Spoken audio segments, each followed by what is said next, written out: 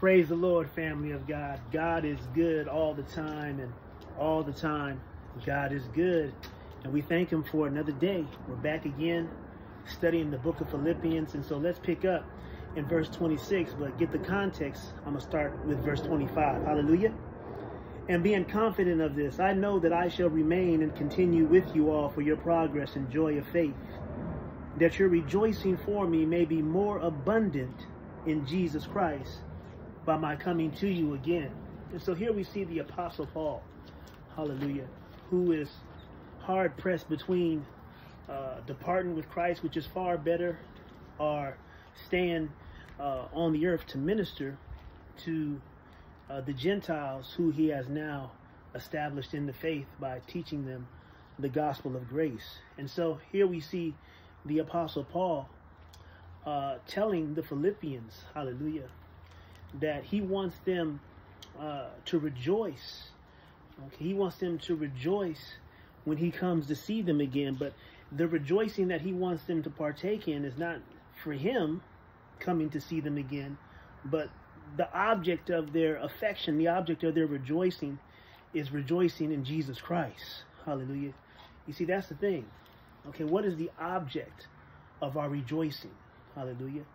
Paul is always focused on exalting Christ, having Christ be the focal point of all of our boasting, of all of our rejoicing. Why? Because we're his child. We're children of God. And let me just say this. I want to make a distinction just to clear the air, because there's a lot of misconceptions. You see, we are all God's creation, meaning everybody that's on the planet. Right? We're all God's creation, but we are not all his children. Okay, we're not all children of God. Okay, the Bible makes that clear, because Jesus, when he walked on the earth 2,000 years ago, and he came and spoke to the most religious people who ever lived, okay, the Pharisees, right? They had religion down to a science, okay? And he confronted the Pharisees, and he said, you know what? You are of your father, the devil, and the lust of your father you will do, because he's a murderer, right? He's a murderer from the beginning.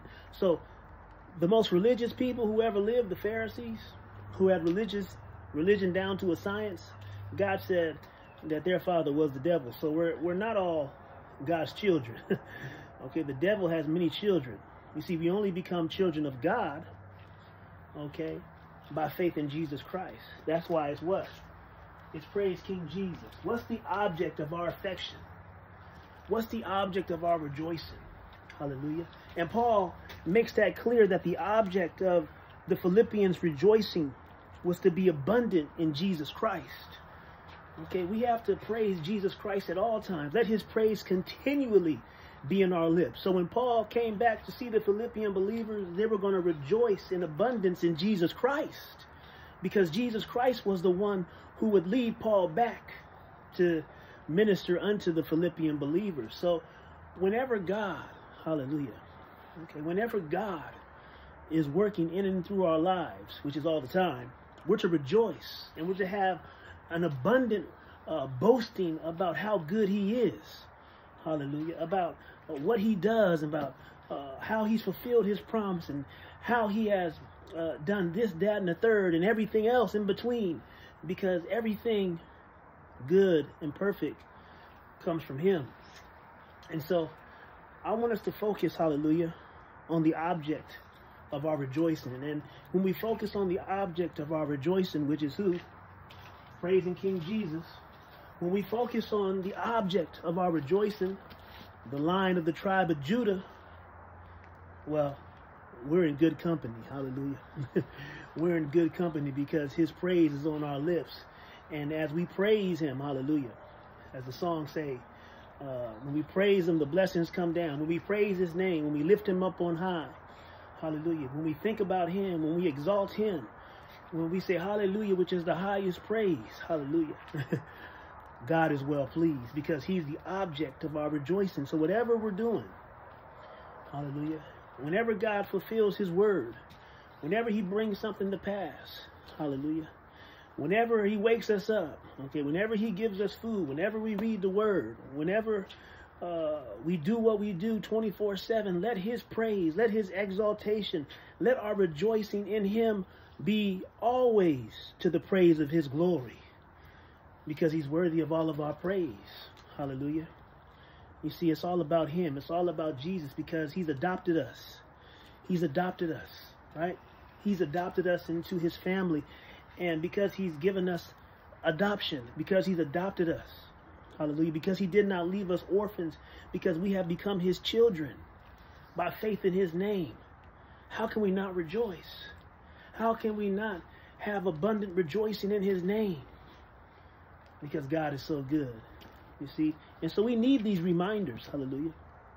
We need these reminders every day, you know, because, you know, when we go about our day, when we out here in the world, when we doing this, that, and the third, out here amongst this fallen, sin-sick world, you know, sometimes them fiery darts are shot. And sometimes them fiery darts make us look that way and look that way to get our focus off of him. And then we start focusing on the darts. We start focusing on the slippery paths. We start focusing on, you know, the obstacles, instead of focusing on Jesus. And then where's our praise at? Our praise is non-existent. Our rejoicing is non-existent, because now we're saying, hey, look at that dart. Hey, look at that obstacle. Hey, look at this trouble. Hey, look at that. Instead of focusing our attention on Jesus at all times. You see, it's easier said than done, but as long as we continue to say it, hallelujah, so they can be on the forefront of our mind, because our minds are being renewed.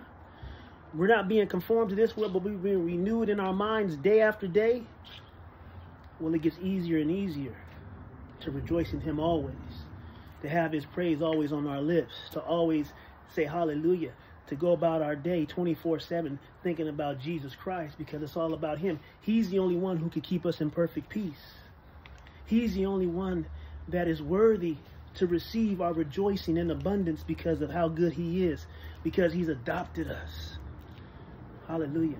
You are a child of God, saint of God. If you know Jesus Christ, rejoice. And again, I say, rejoice. Hallelujah. So give God praise today and forevermore. And I thank you for continuing to go through the book of Philippians. We're just doing short teachings, going verse by verse, and just letting the Holy Spirit encourage us, reprove us, exhort us, rebuke us when needed, and to always bring to remembrance, you know, the goodness of Jesus. Because ain't God good? If God's good, say hallelujah. Hallelujah. So until we talk again, Lord willing, tomorrow, if he tarries, see you here, see you there, I see you in the air. Maranatha. Amen.